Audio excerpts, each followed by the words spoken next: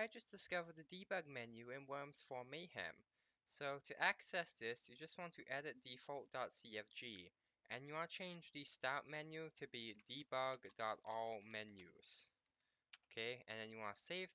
Okay, and now when you start the game, you should instantly end up in the debug menu.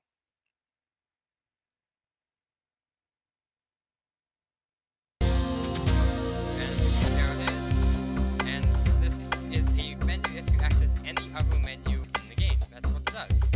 So I just want to show off one other interesting thing, and that is the hats and stuff.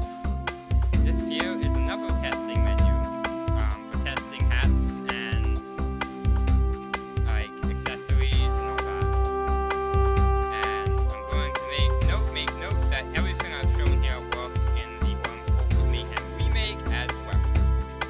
You just edit the file the same way and start the game. So yeah, that's it. It's a quick video.